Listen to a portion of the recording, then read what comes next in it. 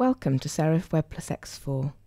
In this tutorial, I'll show you how to quickly get started and create an eye-catching, professional-looking website using one of the design templates included with WebPlus. To open a design template, choose Use Design Template from the Startup Wizard. In the Create New Site from Template dialog, the design templates are displayed in categories that you can collapse and expand. Each template comes complete with placed pictures, text objects, navigation elements, and so on, and offers a choice of purpose-built site pages. All you need to do is replace the placeholder text with your own, and your site is ready to publish.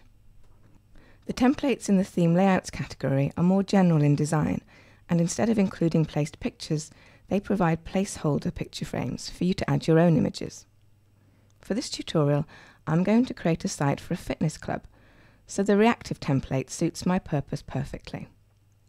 The drop-down list at the top of the dialog lets you choose a colour scheme for your site. You can choose from 3 schemes specially designed to complement the template, or you can apply any of the colour schemes included with WebPlus.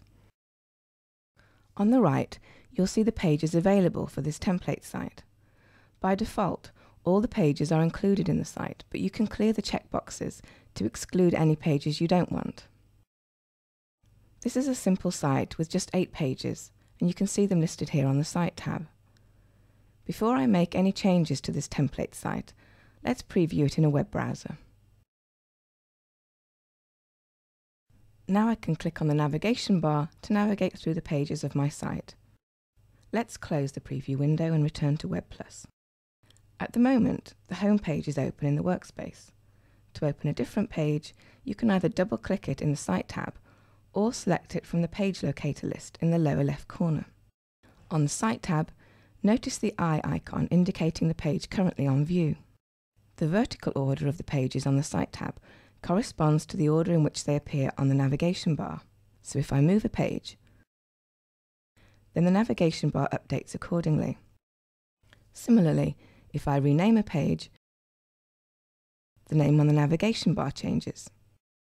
You've probably noticed that the 3 pages at the bottom of the Site tab are a different colour and do not have check marks next to their names. This is because these pages are not included in the site's navigation bar. To exclude a page from the navigation bar, just right-click it, choose Page Properties, and then clear the Include in Navigation checkbox. Now you can see that the Contact Us page has disappeared from the navigation bar. You may be happy with the images provided in the template, but if you want to replace them with your own, it's very easy to do. Simply select the picture, click the Replace Picture button, and then browse to and select your image file. You can also drag an image directly from the media bar onto a picture frame. When a framed picture is selected, notice the control bar that displays beneath it. You can use these buttons to pan, rotate, and zoom in and out. Now to edit the text. Click and drag to select the text, and then type in replacement text. To format text, select it, and use the controls on the Text Context toolbar. OK, suppose we want to add a new page to this site. To do this, I expand the Add New Page drop-down list and choose New Template Page. I select the page I want to add. Now I just open the Page Properties dialog and rename my page. Now I'll drag my page into position just below the Facilities page. My calendar page displays on the navigation bar next to the Facilities page, but I want it to display in a drop-down when site visitors hover over the Facilities button. To do this, I just select the page and click Make Page a Child. Let's preview the site to see how this change affects the navigation bar behaviour. Now when I hover over Facilities, the link to my calendar page displays. Let's see if we can find a colour scheme that better suits this site. Click Colour Scheme Designer. Now on the Colour Schemes tab, I just choose a different scheme and click Load.